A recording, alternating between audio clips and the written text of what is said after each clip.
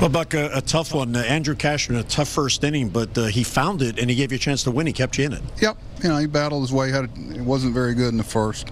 Found his way, and Brad got a big strikeout there in the fifth. Fought our way back and tied the game up. Just couldn't get over the hump there. But thought Darren pitched well. Obviously short in the bullpen from yesterday, but some guys stepped up and gave us a chance to win. Yeah, and it's tough to lose a game 6-4 and a couple of unearned runs. That's really frustrating.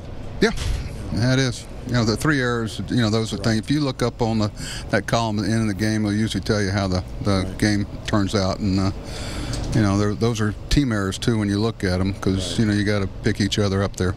And on Adam Jones' big night, his 1500th game, he had a great game and a big idea with the bunt to get the rally going. Yeah, Adam has no ego. That's why he's, he just, what do we need? And they give it to him. He works hard at it. That's why he's good at it. But Adam got us off to a good start. We'd like to put a 0 up there in that bottom.